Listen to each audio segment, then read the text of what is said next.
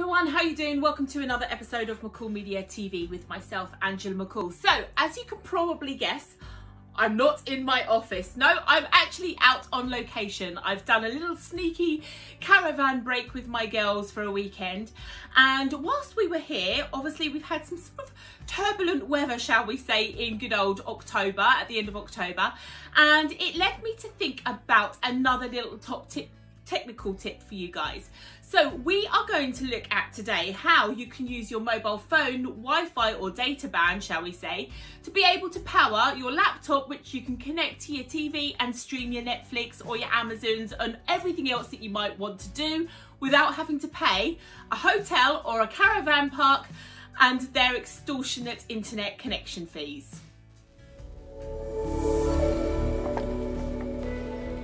Okay, so if you haven't been here before, please do subscribe, stay notified, and if you've got any comments or any other types of ideas or solutions to get around this problem for yourselves, add them in the comments below. This might just be one method that works for me, but it's obviously there could be lots of different ways, and I'd like to see what you guys do to do similar things. So if you're like me, you like technology, and sometimes you're out and about, especially if you're in a hotel and you want to use the internet.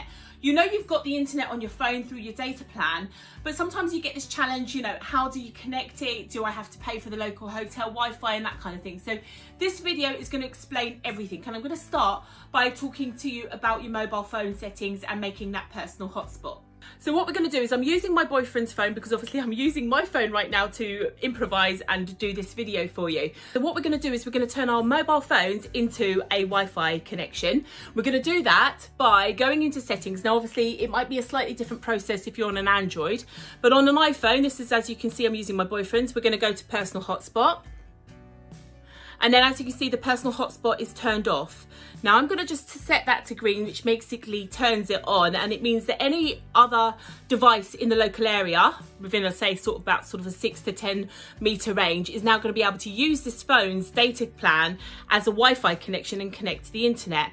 Now as you can see, I've already created a password there, so you will need to give your hotspot a password just like you would if you was connecting to your router at home.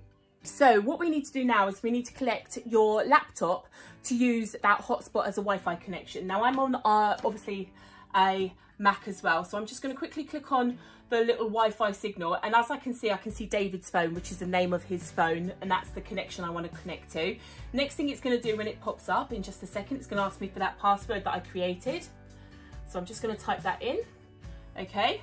And I'm going to click join. Now it might take about 10-15 seconds or so for my computer to actually start using the Wi-Fi connection. Obviously I'll know when that little Wi-Fi symbol stops powering up and it's connected, and it goes to, and I don't know if you can see this quite well, but I will show it a little flag it up, but there's a little two links, it looks like a kind of a chain link symbol to show that it's actually connecting to a hotspot and not a Wi-Fi. So that's come up now, so I know that my laptop is now connected.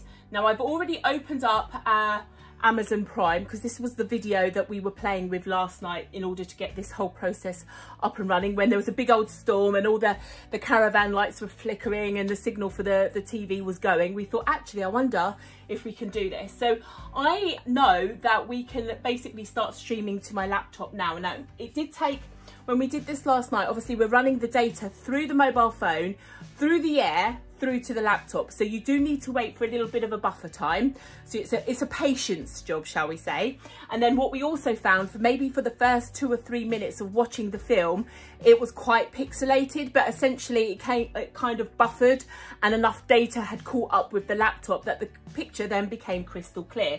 So I'm just going to wait for that to happen now, and then what I'm going to do is I'm going to say, now I came prepared because I've got a 3 meter, as you can see here, HDMI cable. One end is connected to the TV. There you go. You can see it's starting to stream already.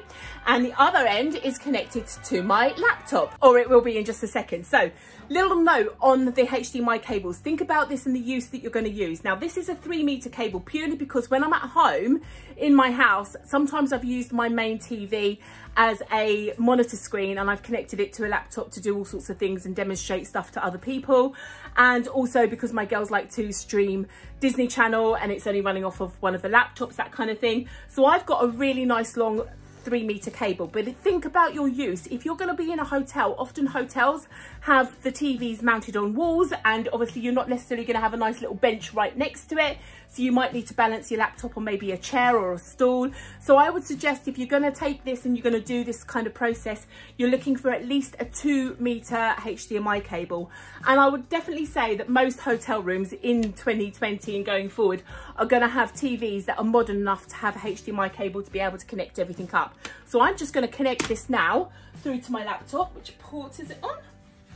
There we go.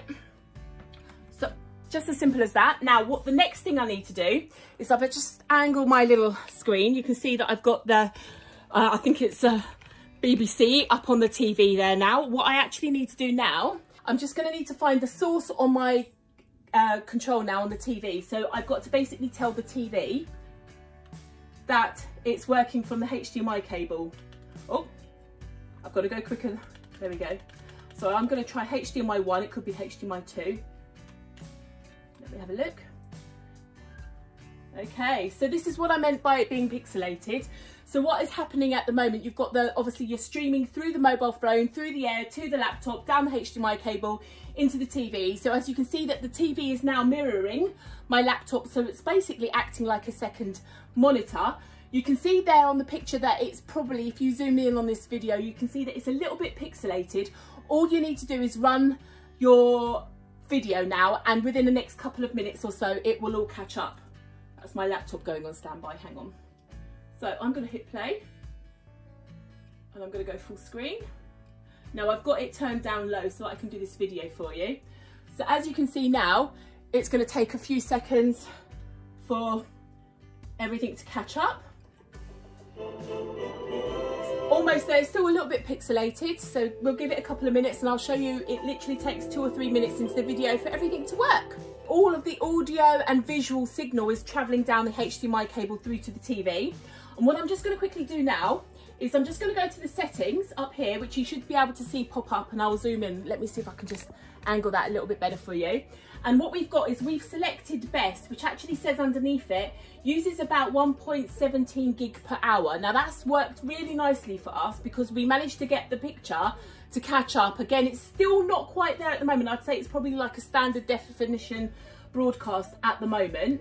Okay, so it's still a little bit pixelated at the moment, but by the time it gets to about 2 or 3 minutes in, it would have caught up. And as you can, even while I'm talking, if you look carefully at the screen behind me here, it's actually catching up as we speak right now. So it doesn't take long. You just have to have a little bit of patience. I think by the end of the video, so by the end of this film, which is just under 2 hours long, we'd used about 1 gig of data on your mobile plan, about that. So it, you know, it depends on your data plan and how ambitious you want to be, but we've done this really quite quickly and nicely, and we didn't have any interruption.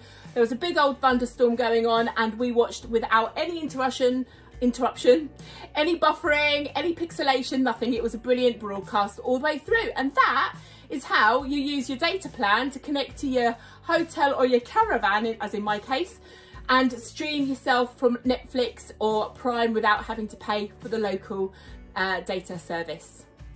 Okay, so that's it from me today. So remember, if you are going to go down this route and you are going to do this, we ended up using around about 1.5 gigs worth of data on our data plan, which is already paid for because we have our mobile phone plans in place, so we didn't have to spend any money. So it's a bit of a cheat. The only thing you really need to do is remember to obviously pack your laptop and pack a HDMI cable. So that's it from me today. If you've got any comments or questions, I'll try very hard to answer any of your queries that you may have. Please put your comments below. Please support this channel.